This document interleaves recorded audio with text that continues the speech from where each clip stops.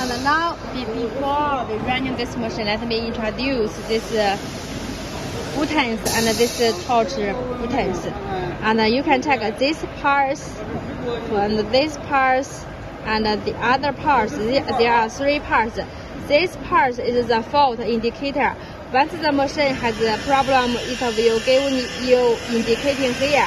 Where side has a problem? For example, if the wire, like this way, if the wire has a problem, you can check it has a tangle wire. So this is the problem. And how to clean this problem, just now I show you, just like this way and this way it will clean. And for example, okay, now this is the sensor indicator. So if this place is turning, and if you want to clean, if you like this way, it cannot cancel. Why it cannot cancel? Because this one has indicating. So first you need to fix this problem, and then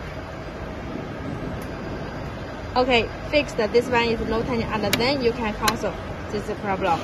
Okay, these 2 parts we introduced, and this part is for the function of this machines.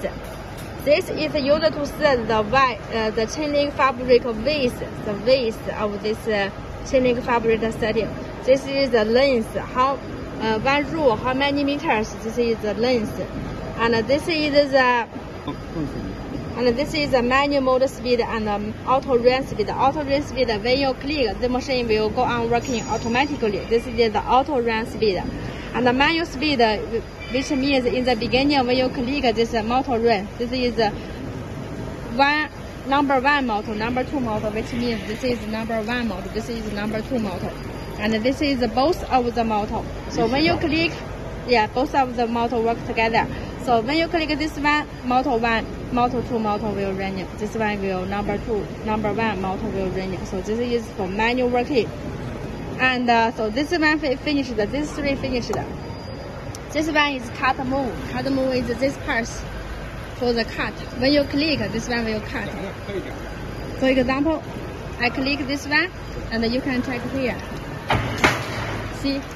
And this is cut. This is a push wire move. Push wire move means the wire will twist it. For example, I click push wire move. The wire will be pushed outside. And this one is the edge finish, edge cycle 1 time. And you can check it will running one time. This one and the drag mesh and the twister. So this part will cycle 1 time. And this one is the catch mesh move. Only here you can check when I click catch mesh move, and you can check. See, like this way. When I click again, like this way. And this one is number 1 edge move and number 2 edge move, which means here when I click edge 1, see, when I click edge 2, that side will move. And the last one is the drag mesh move. Just now we see this one will drag the mesh outside when I click, see, like this way. So all these buttons finish the introduction. And this is the emergency stop. When you click, the machine will stop right away. And this remote control, when you click, you can take it in your pocket. So when you are outside, you can click. If you hear the machine has a problem, you just click. The machine will stop right away. And this is a manual auto stop, which means all these buttons take function only when this one is on this manual position. If in this position, all this manual will not move. And if I click on this auto, 可以自动一下呗？可以。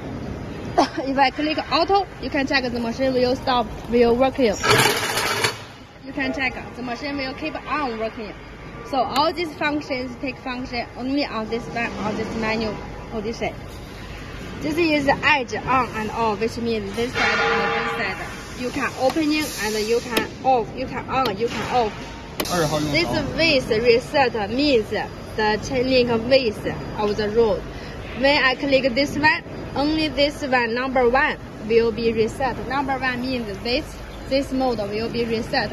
But this one didn't reset. If you want to reset together, how you do?